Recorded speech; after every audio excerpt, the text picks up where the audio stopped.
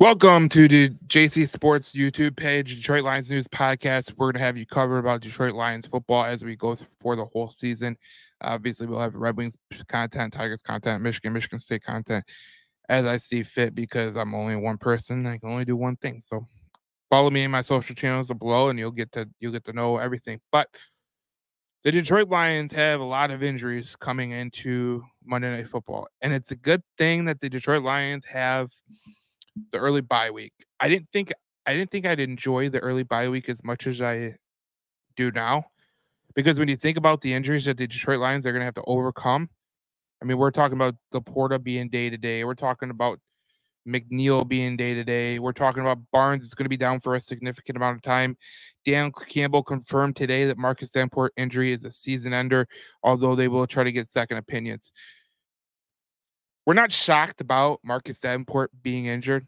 I don't think anyone's shocked by that. That's a breaking news, and it's not really breaking news because we knew that this was going to happen. It was probably a foregone conclusion. The guy can't stay healthy. Derek Barnes is going to be a huge hit to the linebacker core, but the good thing about it is, along my whole course of my preview of this team and everything, I thought the Detroit Lions had four starting linebackers.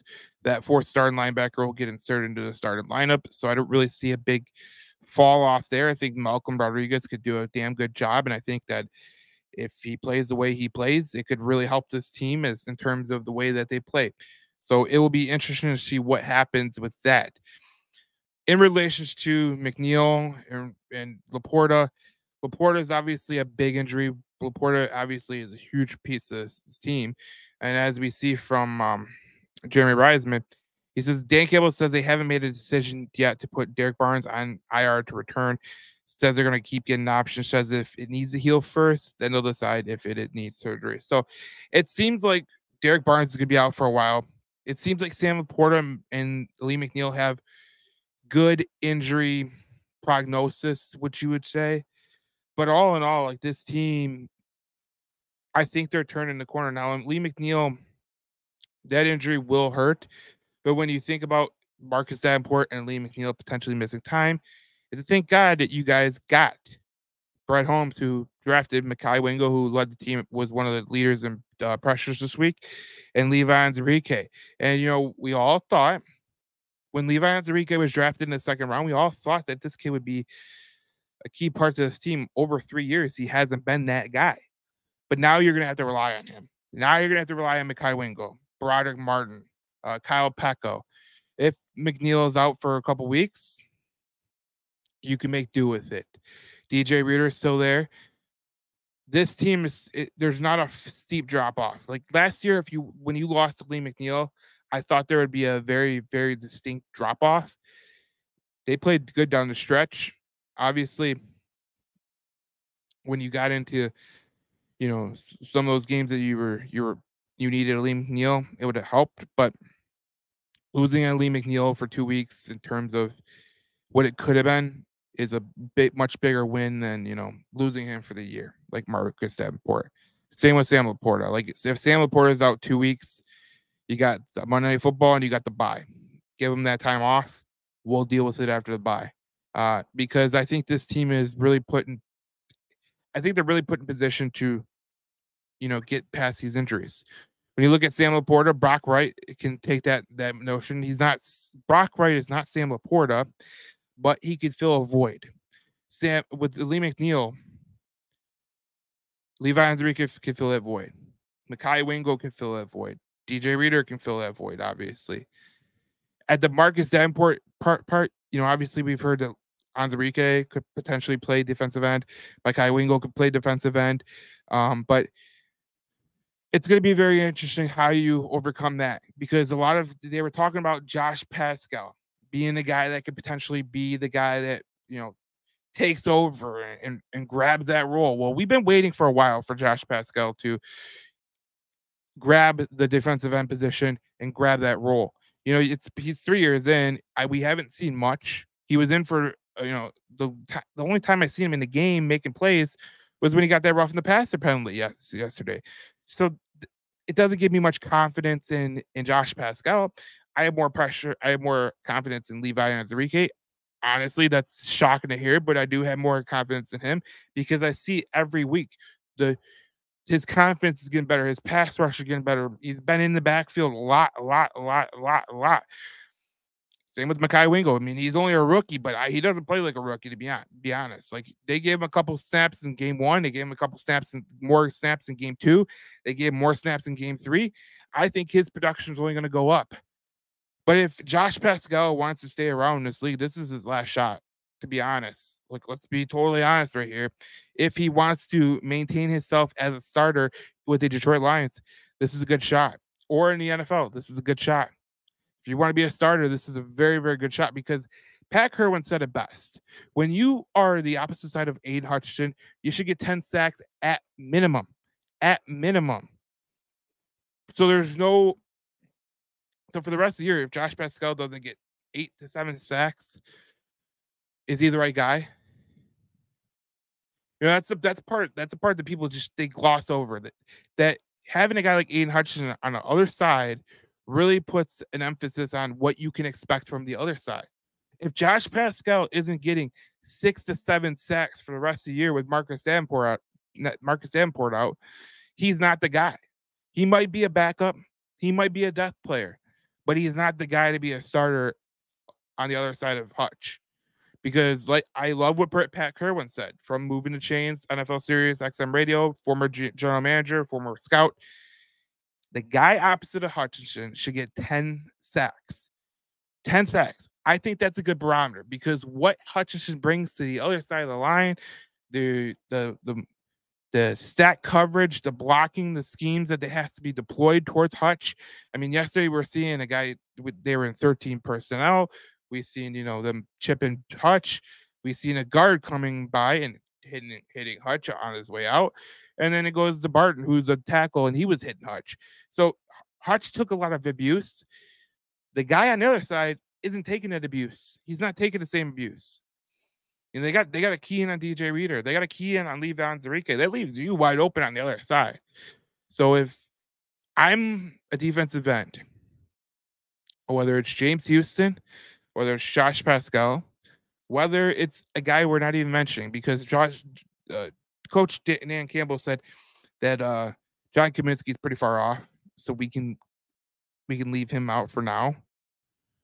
But if you're a guy like Pascal, or you're a guy like Houston, or you're a guy like Wingo who could potentially grab the role, this is a perfect opportunity. The perfect opportunity. You potentially have the defensive player of the year on the other side of you. You have a great vet in DJ Reader alongside of you. And on the other defensive tackle spot, you have a great defensive tackle in Aleem McNeil. The same standard is the same for all these guys. If you can't get 10 sacks for the rest of the year, let's prorate it. If you can't get 7 to 8 sacks on the other side of Aiden Hutchinson, what are we even doing? And, look, we could sit here and say that Hutch doesn't need help, or we could say that, we have faith in the defensive ends. If you get to the trade deadline and you don't see a fit for your defensive players, your defensive ends, to fill Marcus Davenport's spot, because let's be honest, Marcus Davenport, for the most part, played pretty damn well. But Marcus Davenport, his shoes have to be filled. And if a player on this roster doesn't want to fill the void, you have to go somewhere else at the trade deadline. Period. End of story. You are in a Super Bowl window. There's no, we like our guys. We love our guys. We want to keep these guys. Doesn't matter to me. Not even a slightest bit. You're in a Super Bowl window. In a couple years, you'll be paid Aiden Hutchinson $30 million, $35 million. The time to strike is now. And if these guys that I named, Hutchinson, they can't produce on the opposite side of Hutch, then what are we even doing? Go find a replacement, because it's key. It's key. The standard is the standard. It doesn't move. It doesn't go anyway. You looked at Marcus Davenport. You looked at how he was playing. He was playing pretty damn good opposite of Hutch. The same is the same for every other player on that roster. And we've seen too much of Josh Pascal. We've seen James Houston, in spurts. Why is he not playing? Maybe it's a coaching thing. They don't trust him in rundowns. That's the type of thing that you kind of get into. But when I look at this Detroit team, I look at how they've defended the run. They've been a very, very good run defense. If you look at the last 100-yard rusher they had, it was against Carolina, Week 16, December 24th, 2022. The standard is the standard. This Detroit Lions team has an opportunity upon itself. They are expected to be a good football team. But like I said, if these guys that are supposed to step in, James Houston, Josh Pascal, Mekhi Wingo, if they can't produce at a high level, the trade deadline is where it's at. There is no time for we like our guys, we like the young guys. No, because this is you don't get much wiggle room in the NFL. Ask a Buffalo Bill fan that. They thought for a couple years that they had an infinite window. It went bye-bye.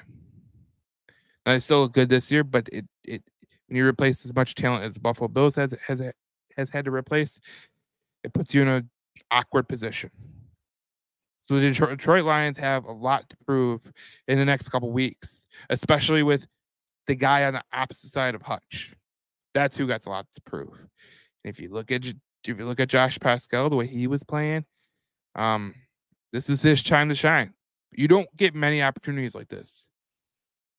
And the excuse of, he's a young kid, he's in his third year. There's no excuse for the excuse. He's got to be much better.